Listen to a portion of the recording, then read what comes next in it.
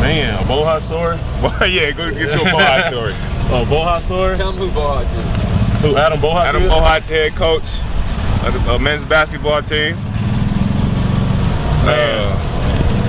What about the one where he jumped up and down? He was like, come on! Yeah.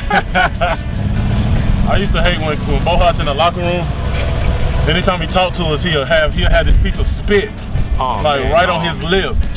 Man. And nobody paid attention to what he was saying because that spit was just sitting right there on his lip. Hold on, man. Is that gonna be? Is Bohart gonna see this? I don't care. Every time he had that spit on his lip, everybody just looking at him like, what is he talking about? But he know it's there because as soon as he finished talking, he wiped the spit off.